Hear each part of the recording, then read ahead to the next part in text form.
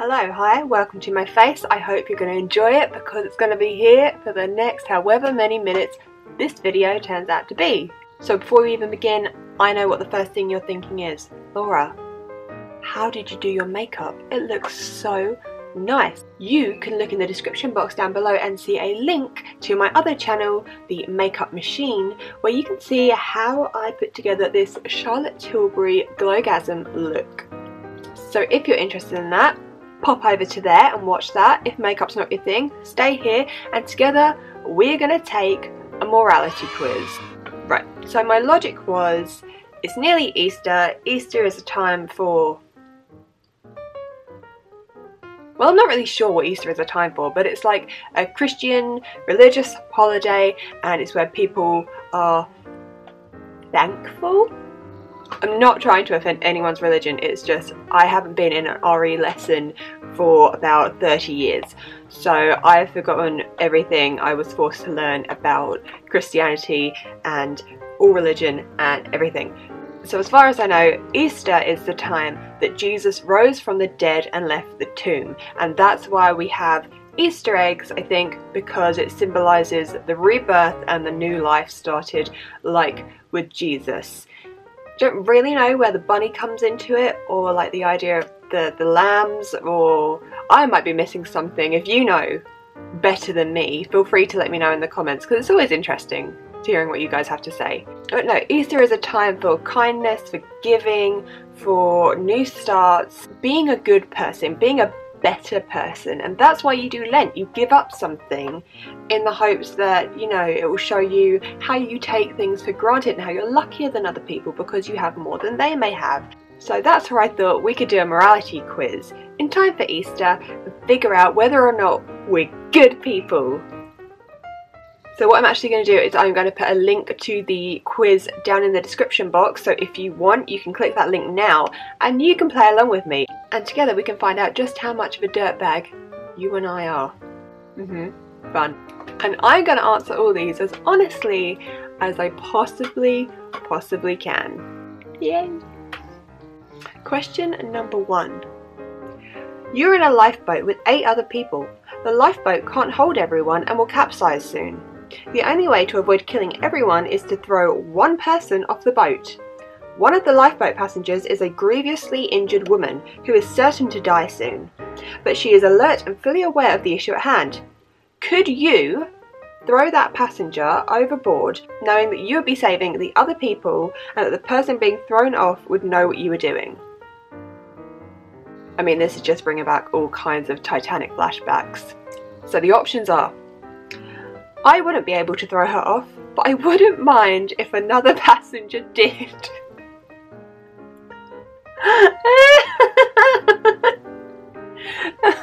Okay, I would not be able to throw the injured woman off the boat, period.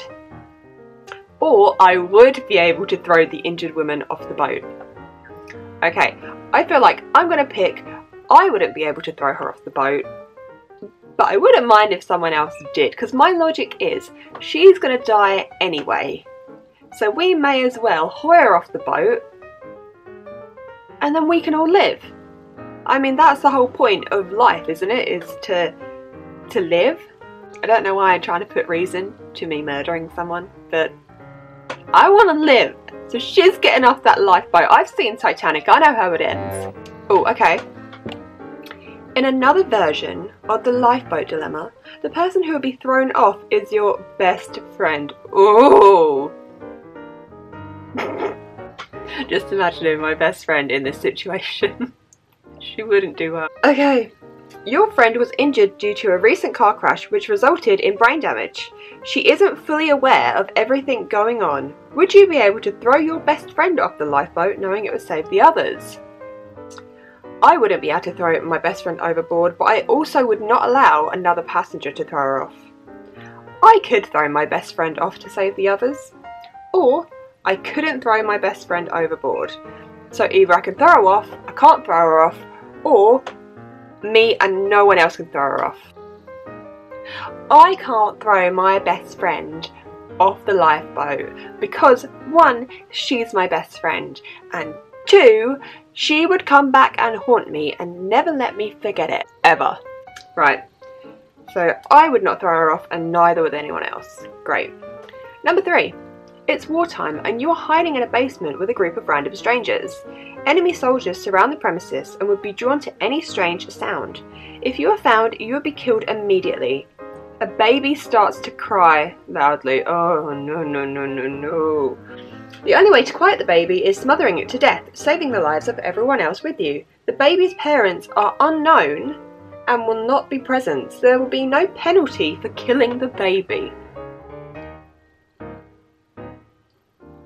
Okay. Could you be the one to smother the baby? 1, I could not smother the baby. 2, I could smother the baby. 3, I could not smother the baby, but I would not be opposed to someone else smothering it. Okay, no, no, no, no, no, no, no, no, no. If I smothered a baby, I would not want to live afterwards because I'd done something so terrible. So we may as well let the baby cry and the rest of us die. Because I couldn't live with myself if I smothered a baby to save myself. So no, no one is smothering the baby. No one's smothering that baby today. In another version of the baby dilemma, it isn't a random baby. Its parents are present in the basement. Since they are, there will be a penalty. But if the screaming baby isn't quieted, everyone will die, including the baby. Could you smother the baby while its parents are watching? I would be opposed to anyone else smothering the baby. I could not smother the baby. I could smother the baby. If I didn't, the baby would be killed anyway along with anyone else. No! Why is this quiz trying to trick me into smothering a baby? No! I could not smother a baby, and no one else is going to either. Oh, there's a third one. In a third version of the screaming baby scenario, it is your own baby who would have to be killed. I did not realise this video was gonna get so dark so quickly. I thought it was gonna be, you know, like, oh, if you stole one of your friend's chips while they weren't looking, and then they ask you, did you eat one of my chips? Do you lie to them or not? I thought it was gonna be, like, easy questions. But no. They went straight to the smothering babies. Could you be the one to smother your own child to save everyone else? I would be fine if someone else smothered my baby. I could never smother my own child. I could smother my baby to save the others. No! No, no, no. No one is smothering a baby, and I hope that is the last time I have to say that. An out-of-control train is barreling down a track towards 5 unsuspecting people. The train will surely kill them all. You, the conductor of the train, could throw a switch diverting the train to a siding, but an equally unsuspecting man is there and would be killed. Could you throw the switch, killing 1 person but saving 5 people? I could easily throw the switch. I would throw the switch, but I'd also try and warn the unsuspecting man who would be killed. 3, I could not throw the switch. I feel like this is obvious. I feel like you have to save the 5 people, but there is the option to warn him, so that's obviously the one you're going to pick. You throw the switch, but you try and warn the man. In another version of the train dilemma, you and a man are on a sidewalk next to the tracks. You need to push the man in front of the tracks to save the 5 unsuspecting people. So it's just straight murder now. It's murder. Okay. I could push the man onto the track to save the 5 others. I could not push the man onto the tracks. I could try, but I wouldn't be able to push him in time. I don't see why that option is there. That's questioning your ability to murder more than your morality, but okay. No, okay, could I push him to save the others? Do I want to murder this man or not? I don't know.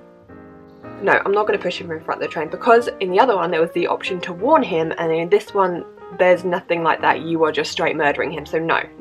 I can't push the man onto the tracks. You and your family are on vacation. Your daughter is 7 and best friends with your niece, also 7. Your families are very close and your daughter asks if your niece can come on you with holiday. You agree. When you arrive at the destination, the girls ask if they can go for a swim. You tell them to wait until you are unpacked, but say they can play on the beach in the meanwhile. A few minutes later you hear screams from the beach. Well, that's what you get for not doing as you're told. You run down and see that the girls didn't listen and went for a swim. They are caught in a riptide and are struggling. You see that your niece is struggling more than your daughter since she isn't a good swimmer. You can save both, but only one at a time. Would you save your niece first, knowing she would probably drown, while your daughter has a greater chance of being able to hold on until you come back? Or would you save your daughter first, knowing your niece will likely drown? Well, I don't think I could do that with two people. I think I'd end up drowning as well, so I'm not going to try and save both of them.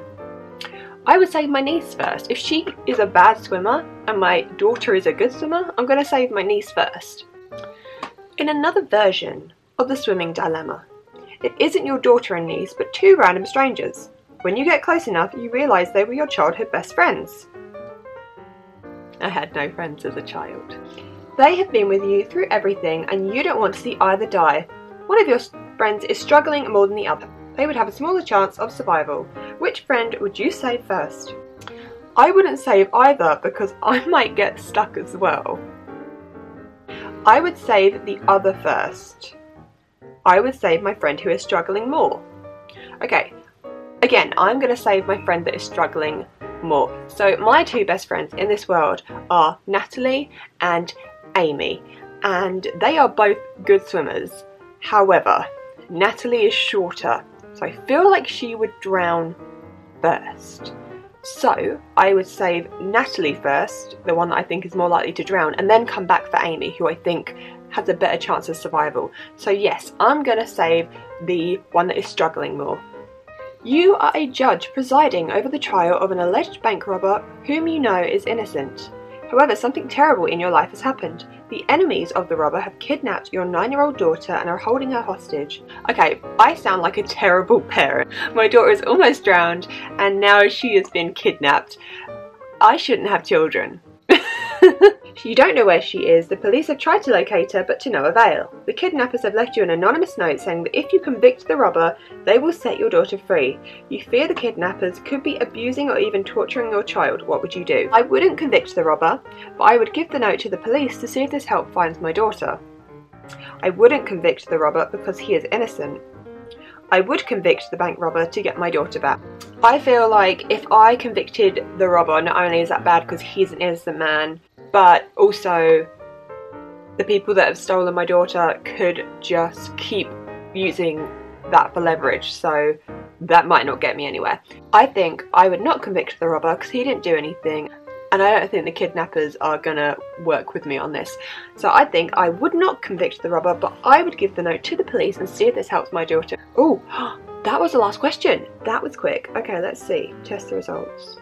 For 40%, you would not be able to harm others, even though it would be beneficial to your personality. Oh, okay, no, I thought that was going to be bad. These choices are hard, especially when made on the spur of the moment. 57% of participants had this profile. Oh, and then it goes on to say your score is not clear. You could also get this result. For 40%, you are in the middle and try to find a solution that causes the least harm. And then it ends with, we all do our best. Oh my god, so that was a complete waste of time because the results are either, I mean, you might be a good person, but on the other hand, you might not be a good person. That's like when those dating ads for like Elite and all those kind of things on the telly, they're like, sign up now if you're single, or even if you're not. Like, so basically everyone. You want everyone to sign up. So that's what this quiz is. Basically, I am both a good person and a bad person. I am in the middle. I'm on the fence. A true Libra. I can't make a decision. So there you have it. That is my morality quiz. I am a half and half good, bad person. So if Hitler and Jesus had a baby, that's me. Oh, that was terrible. Hitler's terrible, I'm sorry. Right, well, thank you for watching. I don't know why you do, but I really appreciate it when you do stick around to the end, so thanks very much. If you like this video, you can give it a thumbs up, and you can also hit that subscribe button. Leave a comment down below if you want to chat, or if you want to tell me something about Easter that I don't know. I love hearing from you guys, it makes my day. Also, you can hit the notification bell so that you know every time that I upload. And I guess that's it. I hope you have a nice Easter if you celebrate it. If you don't celebrate it, I hope you have a nice Sunday. And that's it, I guess. And also, let me know what you got in the morality quiz. It'd be interesting to know if you got something different or if we all got the same Hitler-Jesus mashup as a result. Thank you so much. I love each and every one of you, and have a nice weekend. Love you. Bye.